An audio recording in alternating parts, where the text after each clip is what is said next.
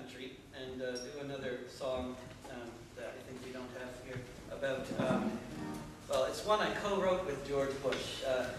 We were working together for many years, very productively.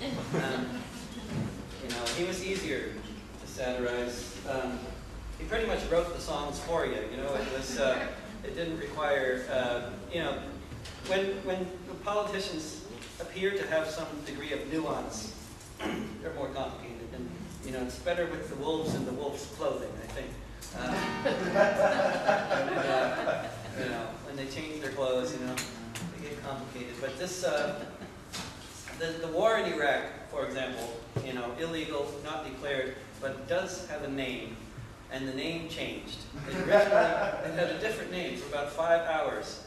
They released it to the media, and then the only outlet that actually went public with this name was the Los Angeles Times.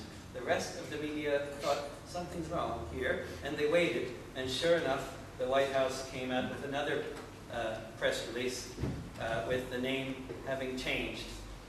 Because the original name was Operation Iraqi Liberation, which they changed to Operation Iraqi Freedom, which may not on the surface seem like a big difference, except that one spells oif and the other spells oil. We got a